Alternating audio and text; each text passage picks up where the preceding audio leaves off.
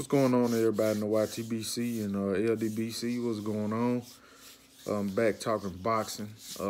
Been away for a minute. Man, just been working 7 days a week grinding. But just want to check in on this Rigo Lomachenko fight. Disappointed. I had Loma winning the fight. I thought he would win by stoppage later on in the fight.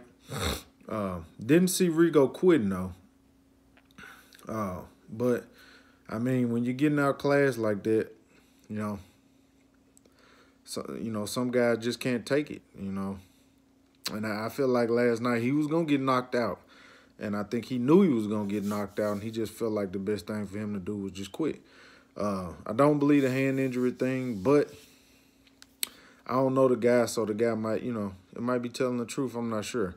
I don't believe it, but maybe we'll see some x-rays or something to prove us wrong. Lomachenko just showed how good he was last night. I mean, he circled him. He circled away from the left hand. He kept popping Rigo with a straight right hand, triple uppercuts. Rigo kept ducking down low. And Loma was just jabbing him to the head. Rabbit punching him in the back of the head when he was bent over, leaning over on the back of his neck, putting his weight on him. All the things you're supposed to do. Rigo, only option was to hold when Loma got inside, because I figured if Loma got inside, that's where the body work was going to really destroy Rigo. And I think Rigo knew that, so he held on. I don't really have a problem with the holding. It was a little bit excessive because we couldn't really see the fight because he kept holding. But Rigo just showed last night he's basically a one-trick pony. If you take the left hand away, he doesn't really have much. He does have a good jab. He tried to use his jab last night, but just like any good fighter, Crawford, Triple G, when you jab, they jab. And they take your jab away. And that's what Loma did last night. He basically took Rigo's jab away, and Rigo was left with nothing. He couldn't fight inside. Rigo did have the reach, but when he took his jab away, after about the second round, I kind of figured, Rigo, Loma was getting ready to turn up. And I don't think he turned up. I would have liked to see like the round 7, 8, and 9. I really believe he would have turned up, because Rigo is he's not an active puncher in the ring. And I didn't understand where guys were saying that Rigo was going to stop Loma, or he was going to do this, and Rigo said he's going to beat his ass. And I just didn't see that, because Rigo is not an active puncher.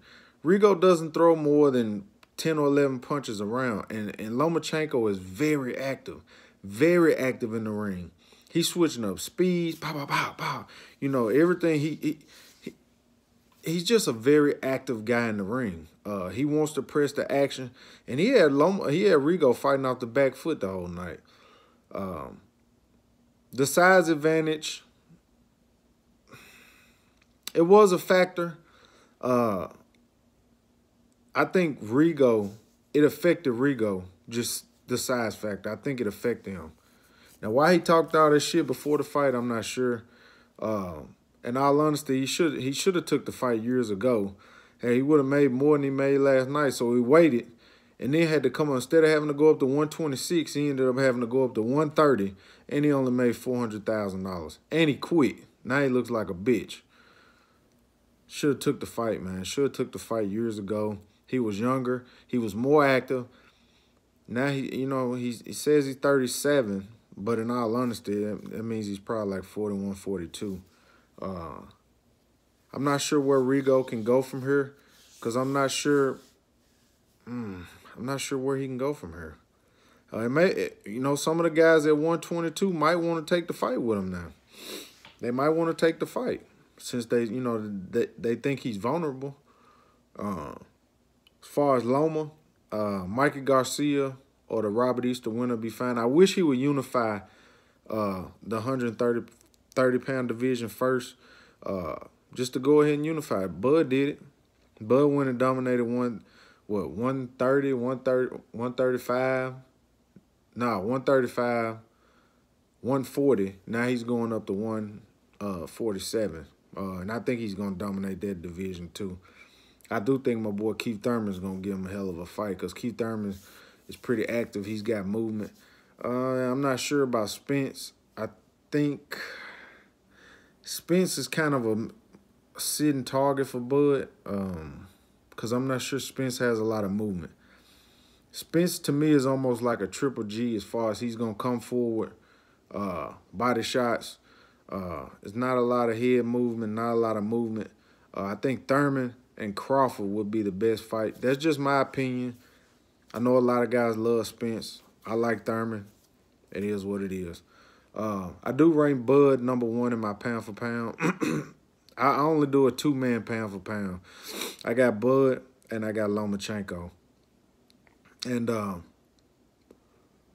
it's going to be hard for Lomachenko to catch Bud because at 147, Bud is going to get horned here soon, so he'll have a belt.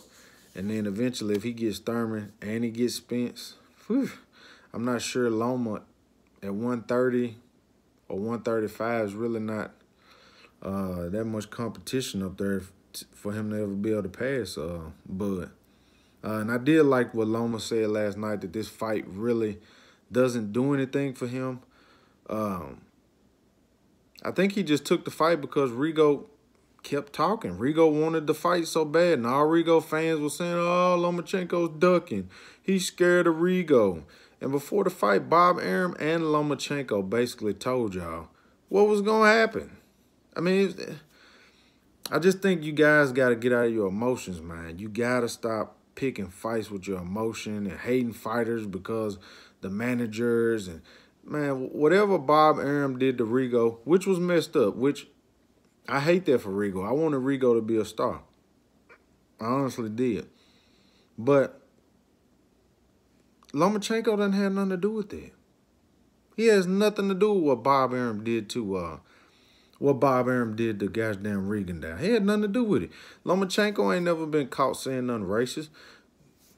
I'm not sure why you guys hate fighters because of race and stuff like that. It just, to me, it just seems like so childish, like so immature, you know? I mean, I deal with people by what I know, you know what I'm saying? I don't know Lomachenko to be a racist, so why would I not, you know what I mean? Why would I not like him as a fighter because of his race or what his promoter did? Or you guys got to stop that because there's no way in hell you could have watched Rigo fight and thought other than the Donaire fight, he didn't even stop Donaire, you know, that he was going to stop a fighter of Lomachenko's caliber. I'm not sure where you come up with that from. I just don't see where, I mean, stylistically matched up, it was just a nightmare matchup for Rigo. He wasn't big enough. He doesn't have the boxing the boxing punching output to beat somebody like Lomachenko. I mean, Lomachenko has the youth, the size, the punching output, the speed, the agility. I mean, and guys said that Rigo was going to stop him.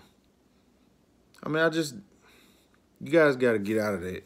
And the crazy thing is Bob Arum's got Bud Crawford, Lomachenko, and if Ward didn't retire, Ward was eventually coming over the top rank too. So we would have had the top 3 pound for pound fighters. That's who Bob Arum would have had in his stable. Right now he's got 2. If Ward ever returns, he might come back with top rank. And then he will have the top 3 because I had Ward as my #1 pound for pound before he retired because the wins over Kovalev.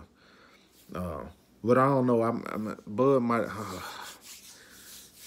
him and Bud would have been my 1 and 2, and then Loma would have been 3. But I don't know, man. It was a pretty good fight last night. The Salido fight, I haven't watched that yet. I watched some highlights, and I hate that Lomachenko can't go back and rectify that loss, cause so I think Salido retired last night. He was in a phone booth fight, and he got beat the hell up. But I would like to see Lomachenko now, cause you could see last night with Rigo, he's not, you know. if Salido did the low blows or whatever, I believe Lomachenko would have, you know, probably hit him back low. Got a little bit more experience now and stuff like that. But I'm going to try to get more videos out, man, when I got time. But overall, last night it was a pretty good night of boxing. I just hate that Rigo went out like that, man. He went out like a sucker, man. I wish he wouldn't have went out like that. You know, I wish he would have just went out on his shield. You know, that would have been the best thing for him to do. And most people would respect him more for doing that than quitting. Because at the end of the fight, Lomachenko said that he fought with a broken hand in Macau. I guess he was fighting on the Pacquiao, was it Pacquiao Algeria or Pacquiao? It was one of Pacquiao undercards, but he fought the last 6 rounds of his fight with a broken hand or a fractured hand or something like that. And Loma said last night, if you want to be a boxer, you got to be willing to die in the ring.